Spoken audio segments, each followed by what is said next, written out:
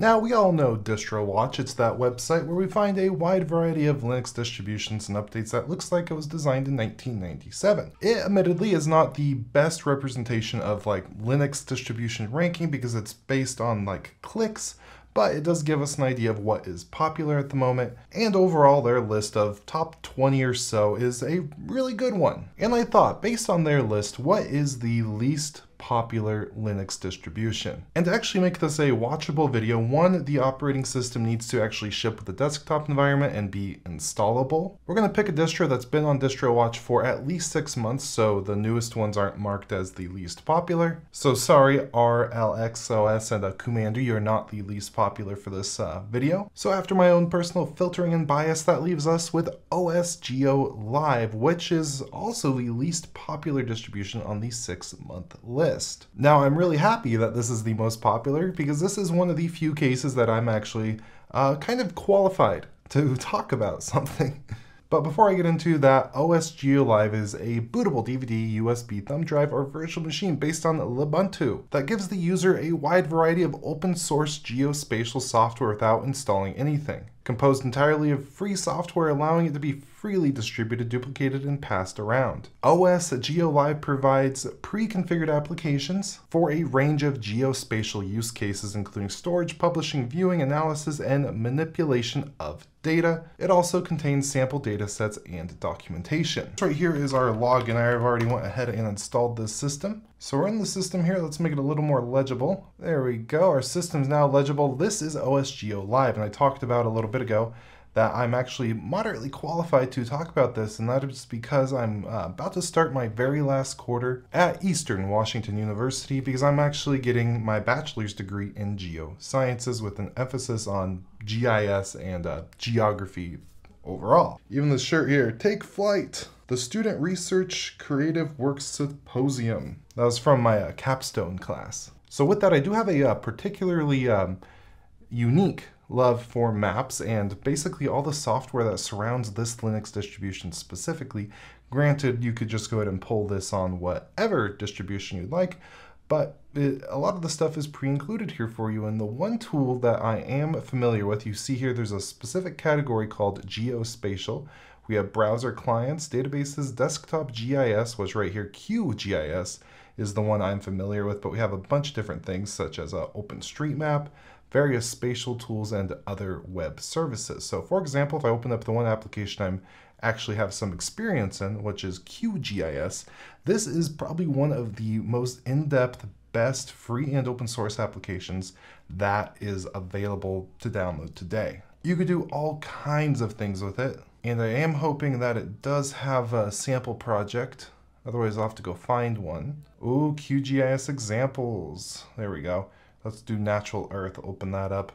There we go, beautiful. So this looks like a colored topographic-ish map, rather low resolution, so the appropriate resolution seems to be about this. Not that great of an example, but basically with GIS software, you could do a whole bunch of things such as data analysis, so I could pull a bunch of like census data, for example, and figure out like areas of poverty, and then maybe get that poverty data and link it up to like industrial data and figure out why certain neighborhoods are located in certain places and actually see patterns and trends to give examples of why poorer neighborhoods might be in an industrial area.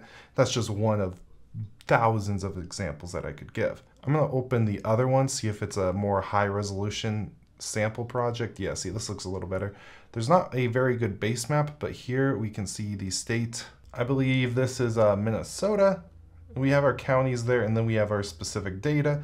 And then this data here, we have line, we have polygon data. Well, this is all mostly vector data. There's vector and raster data. Vector data is like specific points, polygon shapes, things like that, while raster data is more kind of broad and spread out. For example, a street or a shape here will be a vector piece of information, while a raster can be something like the temperature spread out over an entire map. We have our browser tools over here, so if you're not familiar with this kind of software, it can really do a lot of things. And over here we have some of that example. So we have the option to add a raster layer, a mesh layer. We could do a spatial light layer, virtual layer, PostGIS layers, and then a whole lot more. So for example, if If I want to add a raster layer, this is where we would go ahead and pull our data set here. But over here, we also have our layers, so we could actually control these. We can see our major country roads, so I could go ahead and disable specific layers if I would like to, and then change some of the symbology. We have our lakes, our community boundaries, which I believe is counties in this case. But yeah, it's cool that I found a distro that gives me an excuse to talk about my major. So let's disregard that and talk about some of the other things that we get in here, other than the background, which I think is super cool right here. I just did a class called Critical Cartographers, which I analyzed and made a bunch of different kind of these more artistic-y style of maps. So going back over here into geospatial, we have our browser clients. So we have GeoMouse, GeoEXT, open layers, bunch of stuff. If I open something up here, so this one, GeoEXT, it looks like it's putting us right into that county that we were kind of exploring earlier, which it might be pulling the exact same data, but I'm not 100% sure.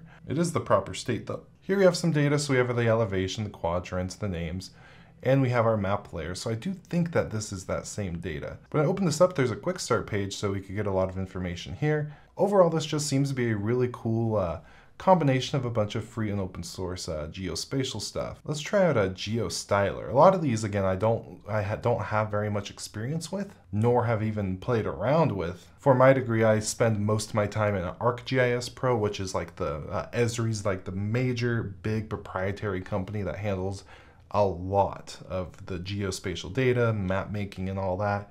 At least in the United States, I'm pretty sure a majority of places. I wonder what OpenJump is.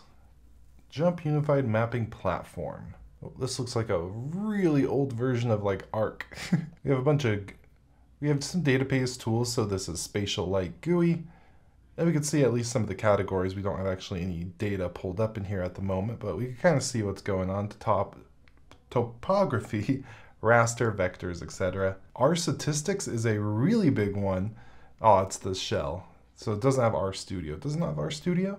Yeah, so they have R, but they don't have RStudio, which is kind of weird. Maybe this will open it up. No, it's just going to open the shell again. R is a statistics tool that could be used in a lot of geoscience applications, really any statistic application. You're probably going to end up using RStudio for a bunch of different things. You could make a bunch of distribution graphs.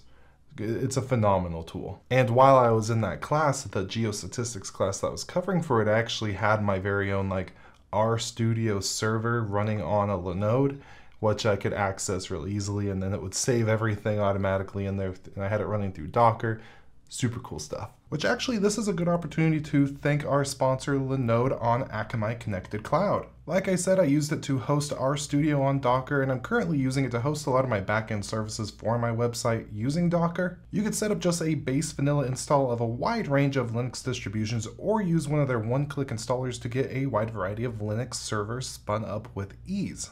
And better yet, use the link down below and you can get yourself a $100 60-day credit for new users. Ooh, the OpenStreetMap Editor. I've never used this before. So downloading map data of our service of choice. This looks fine. Oh, we could select the area. Let's select France. Download. It's too big or too large. Okay, let's try this again. Let's zoom into my city. Since we're talking about my school, let's come on here to the city my school is in, specifically this area right here. Let's give that a select, see if this area is too big. Download. There we go. I guess it didn't want me to download the entirety of the French mapping data. All right, so this is super cool to me. We have parking lots, we have mapped out areas of specific buildings, and somebody actually probably went through here and actually drew all this out, which I find quite fascinating. And we have an editor here, so if like I wanted to make an adjustment for a particular project of mine, I can move it. You can move the item. And let's say that there was a construction project or something, and I needed to move this street right here like this, actually balance it out, and I don't know, super cool stuff. We have the option to draw nodes, improve an accuracy of a node. A bunch of fun you could have in here. I'm going to close this for now. Exit now because I don't have an actual project or anything associated with editing open map data. If I go to OSM or OpenStreetMaps Online, this should be what I was talking about a minute ago, the actual kind of a front-facing consumer level mapping thing you all are probably used to. And honestly, out of all the base level or the base maps, which when I mean base map, there's like just raw street, there's topographic, there's a bunch of different ones. The coloring and all that of the OpenStreetMaps is my personal preference. They make it really easy to kind of differentiate various components, elements, and street types. I really like these maps. Now, as you can probably tell, I'm not super familiar with a lot of the tools here.